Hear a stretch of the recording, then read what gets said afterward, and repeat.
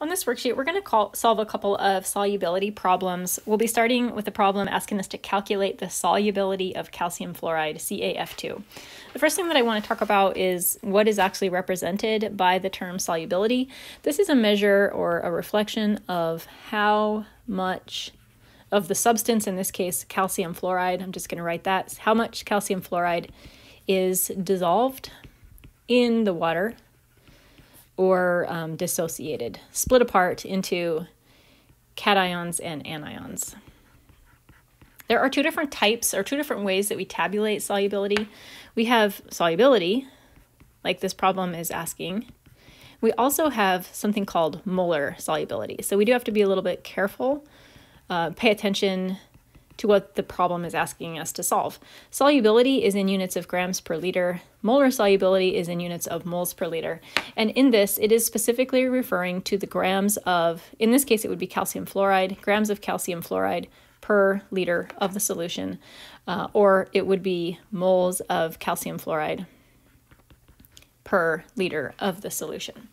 To solve these problems, we need to use an ice table, and that means we need to start by writing a balanced chemical equation for the dissociating of the calcium fluoride. Initially, the calcium fluoride is going to be a solid. We're going to place it into water, so I'm going to write water underneath the arrow. It's not reacting with water, but obviously you need to have water in order to get it to dissolve in water. The calcium fluoride dissociates into its ions. The cation is the Ca2+ calcium ion, and since it's in water, that ion is now aqueous. The other ion is the fluoride anion, F-, and there are two of those fluoride ions. The reason that I know that there's two of these fluoride ions is coming from that subscript in the CaF2 molecule. So we're going to make an ice table from this balanced equation. Initially, like normal, we don't have any products. All that we have is calcium fluoride, but notice that the problem doesn't tell us how much calcium fluoride we have. We have no idea how much we have here, and that's going to be really normal for these problems. It's also going to be really okay. This is an equilibrium, so some of the calcium fluoride is going to dissolve and dissociate, but not all of it. We don't have any idea how much is going to dissolve, so like normal, we're going to use a minus x to represent the amount that actually dissolves. This is the solubility, so the solubility is being reflected right here in the ice table as x. On the other side of the equation, we're still going to keep using our x's, plus x, and then also plus 2x. Oh my gosh, why is all of a sudden 2x? That's because of the stoichiometry here. We have two fluoride ions, which means we have two fluoride ions, which means our stoichiometry is 1 to 1 to 2. So you just got to be on the lookout for that. That's a little different than how we've done it before. And then down here in our very last row, the end, we're just going to do the math down each one of these columns. For here, though, we have really no idea what the math is. We don't know what we started with. We know we lost some of it. Also, we're still going to be making that assumption that x is super small. So we just have some amount here of unknown amount of CaF2 solid. For the calcium, we have x, and for the fluoride, we have 2x. And again, our goal is to solve for x. That is the solubility. So to solve for x, we're going to use an equilibrium expression. This type of equilibrium is called a KSP. SP stands for solubility product. The equilibrium expression is products over reactants, everything raised to their stoichiometric coefficient, so don't forget that guy, leaving out pure liquids, leaving out pure solids. So we have our first product, Ca2+, our second product, F-, and that is squared. And then in terms of our reactants, because it's a solid, there's nothing to write in down here as a reactant. If you wanted to, you could write this as still as a fraction over 1, but usually it's just written like this with nothing on the bottom. Since this is a pure solid and it's not showing up in our equilibrium expression, it doesn't matter that we don't have any idea how much we have because we actually don't need to know this number. We don't need to have this number in order to solve this problem. Okay, so we're going to solve for x. We're going to plug in our KSP value. It's 4.0 times 10 to the minus 11. For calcium, we're using x. For fluoride, we're using 2x. And then don't forget that that is squared. Now, I do want you to be a little bit careful here. This is 2x that is being squared, which means that the 2 is being squared, and the x is also being squared, which makes it 4x squared. Altogether, this is 4x cubed. Sometimes students want to just only square the x. And that's not the case. You got to square the 2 as well. Now let's go ahead and solve for x. I'm going to go 4 times 10 to the minus 11 divided by 4.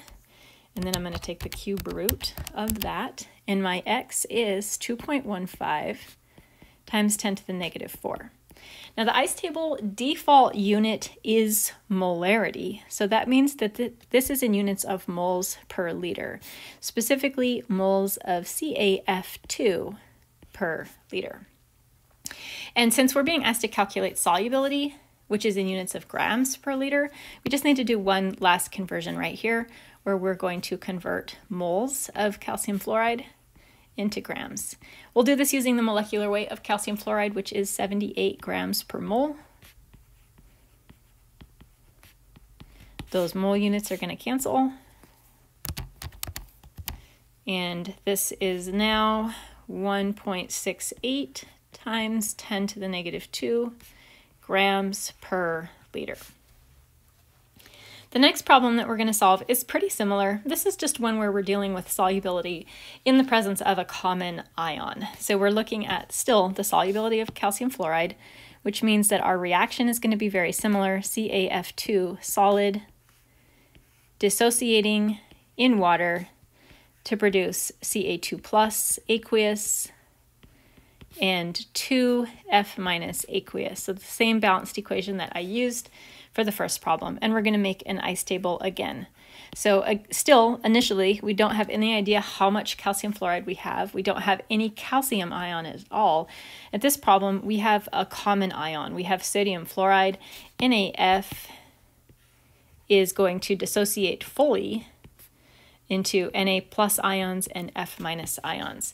So this amount, 0.002 molar, that's going to be our starting amount of fluoride. Now, I don't want you to get confused about the stoichiometric coefficient here.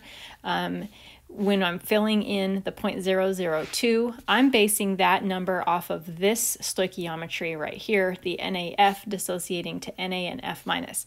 This is a 1-to-1-to-1 stoichiometry, which means 0.002 is the amount of fluoride that we have. That's what goes into this equation.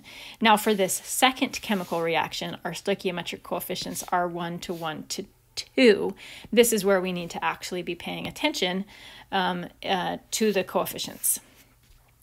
So once this reacts, we're going to have minus x plus 2x.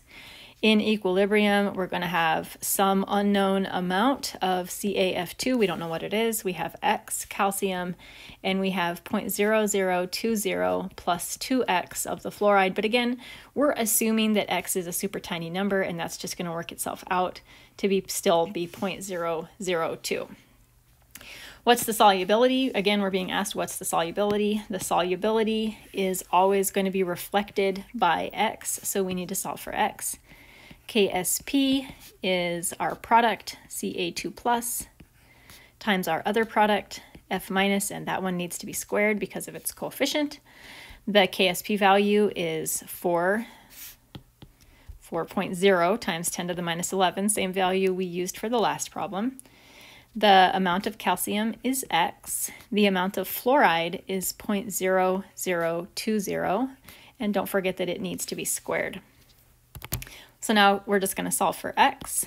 4.0 times 10 to the minus 11 divided by 0.002 squared. X is 1 times 10 to the minus 5. Again, remember that that's in units of molarity. So that's moles of calcium fluoride per liter. And we need to give our answer as solubility, which is going to be in units of grams per liter. So we convert down here moles of calcium fluoride into grams, 78 grams per mole for calcium fluoride. And our answer is 7.8 times 10 to the minus 4 grams per liter.